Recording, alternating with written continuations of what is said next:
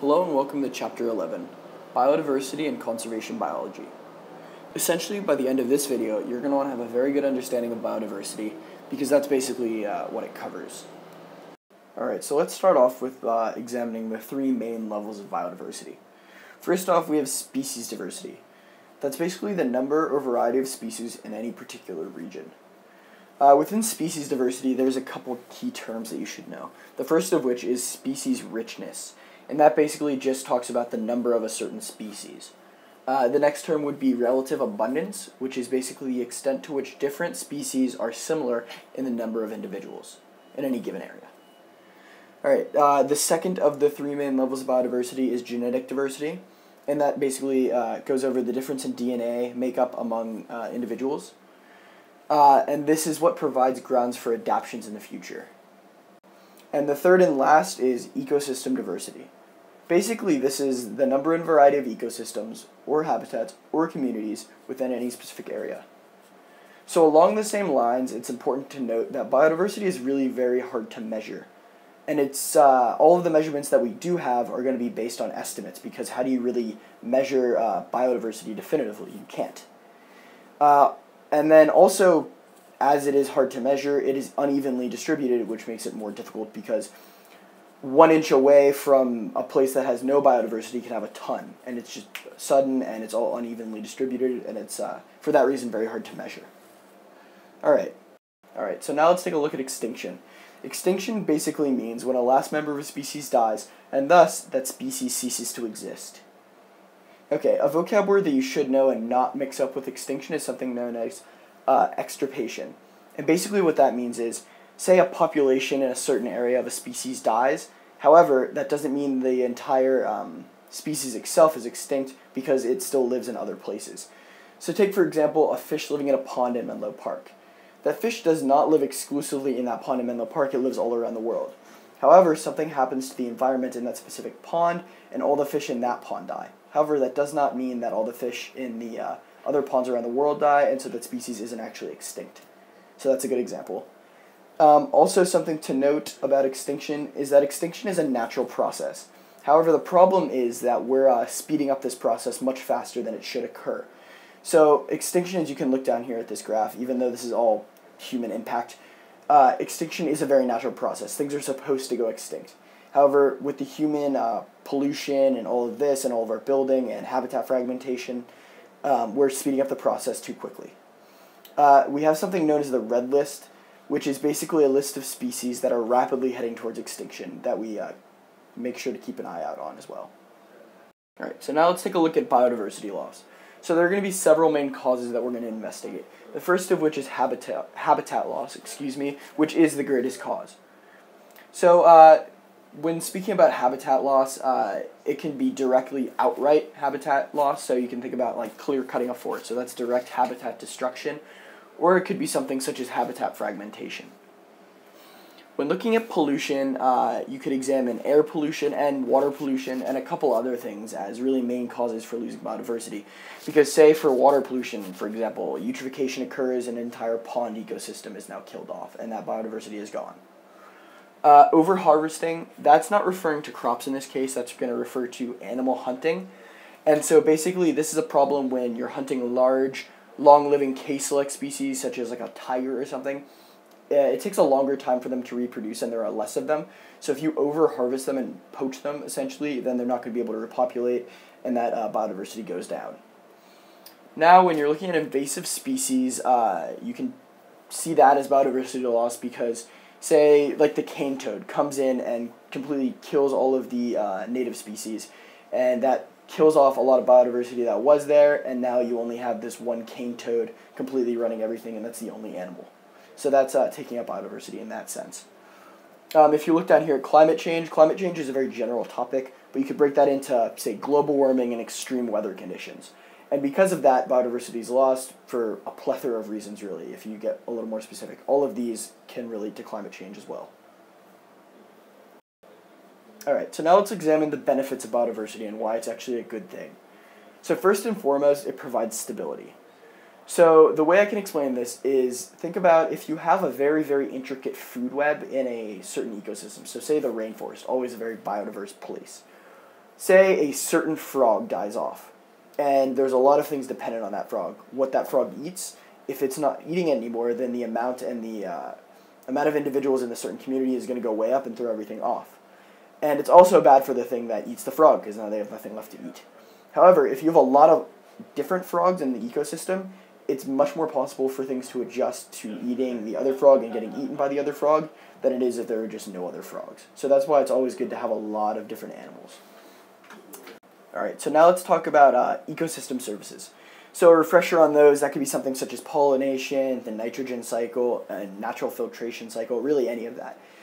When you have a very biodiverse community that's very, very stable, that obviously helps those things happen. So bees are more readily pollinating, nitrogen cycle's in full swing.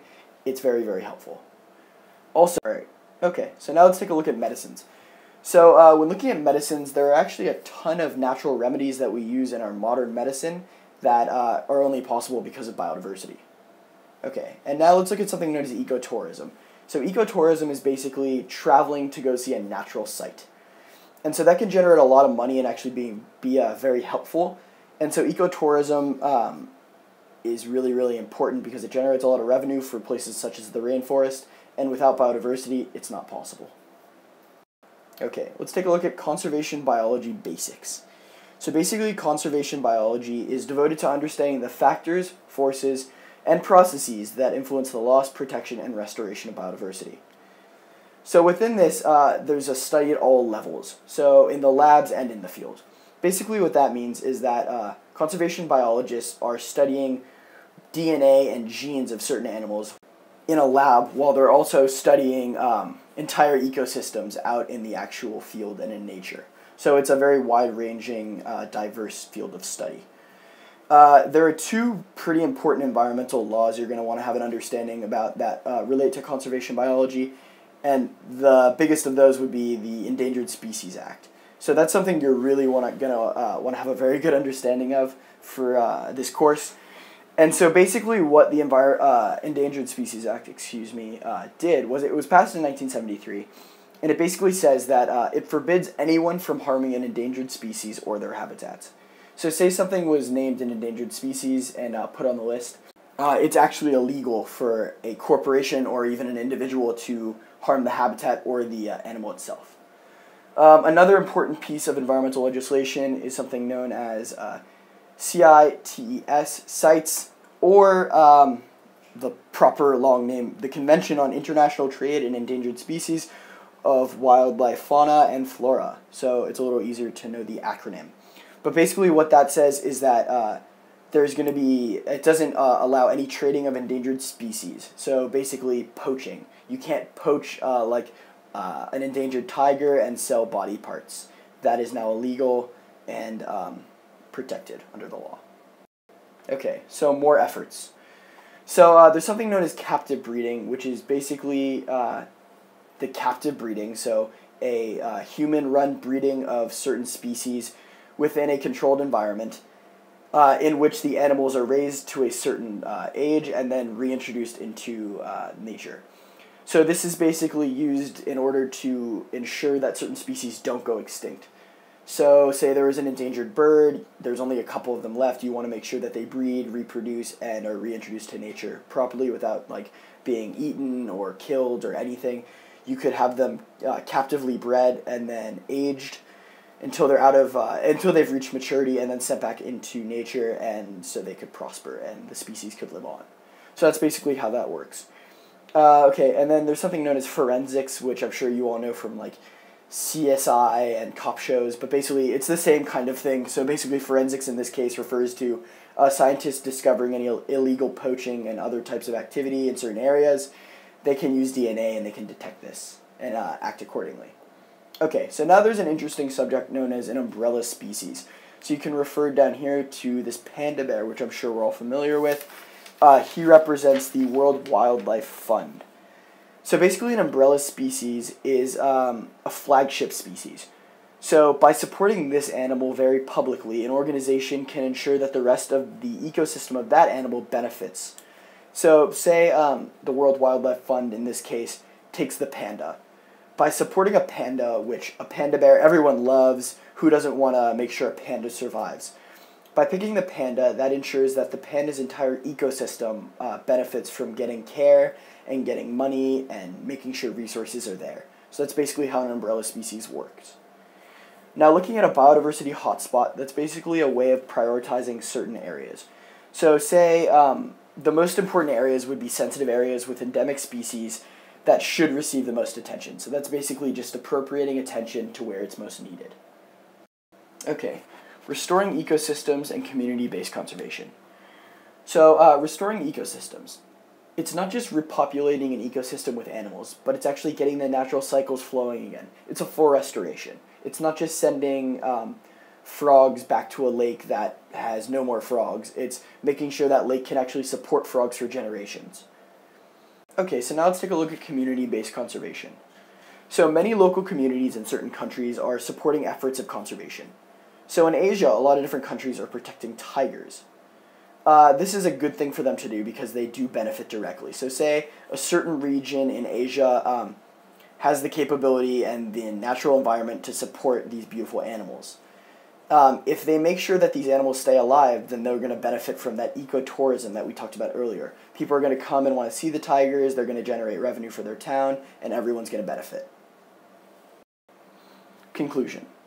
Okay, so basically biodiversity is the backbone of our environment. Without it, everything is unstable.